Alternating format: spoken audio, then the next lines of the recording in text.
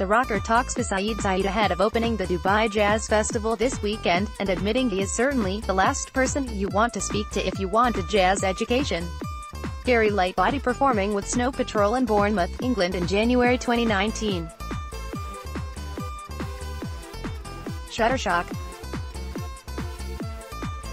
Many successful artists will tell you it is the years of struggle that are ultimately the most fruitful, and rock group Snow Patrol have perhaps tasted it more than their peers. They spent the first 10 of their 25 years confined to a small yet dedicated fan base in their native Northern Ireland and the UK. It was only with the success of their third album, 2003's Brilliant Final Straw, and its dynamic one-two punch of barreling rocker-splitting games and the monumental power ballad Run, that the group found international success.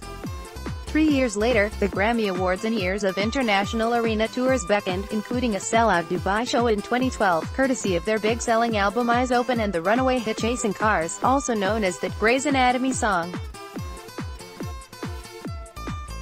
The band's trajectory may have plateaued somewhat these days, yet they still have enough pull to support the likes of Ed Sheeran in his run of US stadium shows earlier this year.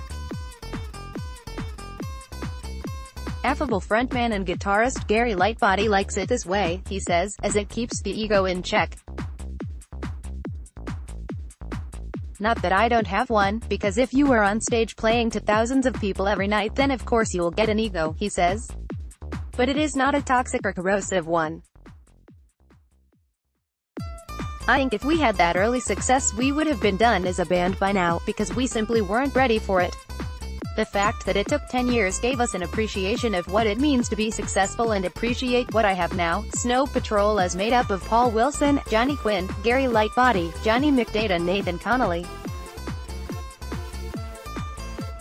Shutterstock, the most personal album yet in returning to the UAE to open the Dubai Jazz Festival on Wednesday night, is definitely one of them. Lightbody explains the show is part of their first world tour in 6 years, a period he essentially spent pottering around the house. It was kind of daunting to get back on the tour bus and not feeling settled again, he says.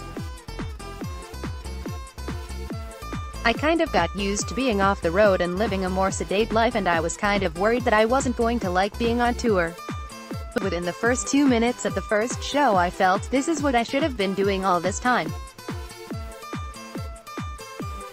I remember this, but that's not to say the years off the road was anything but calm. Idle hands welcome unpleasant thoughts, and Lightbody spent that time battling his depression and addictions. It all made for last year's album, Wildness, to be their most personal yet.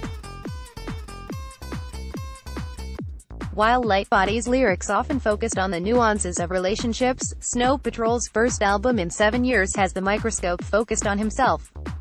With tracks such as the U2-ish Don't Give In, a plea to work through the hardships of depression, and Heal Me, a tribute to a friend who got Lightbody of the booze, Wildness is a testament of survival and ultimately hope.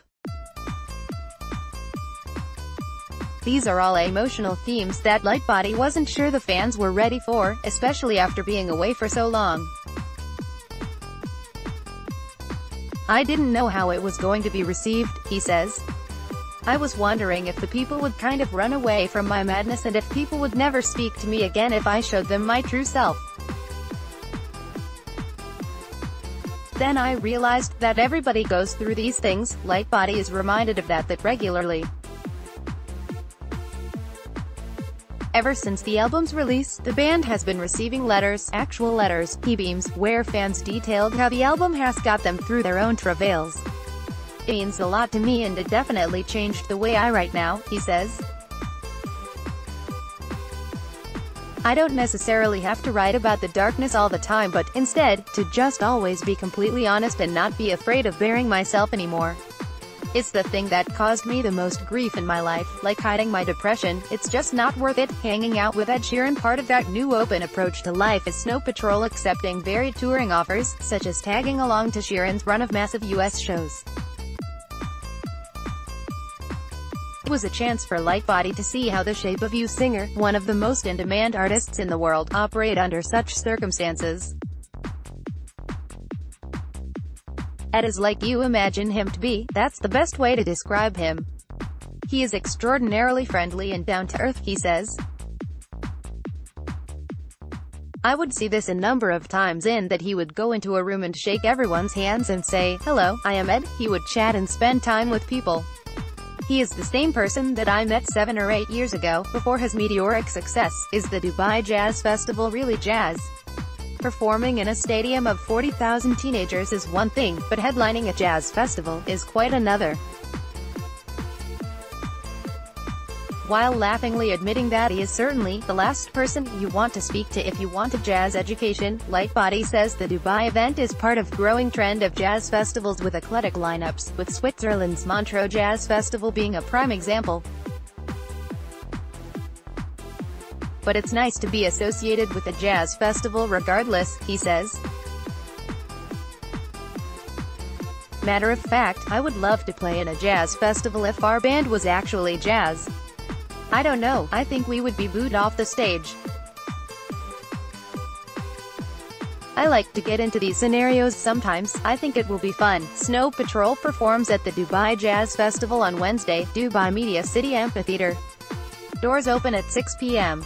Tickets begin from DH350 at www.dubaijazzfest.com. Updated February 18, 2019, 5:18 p.m.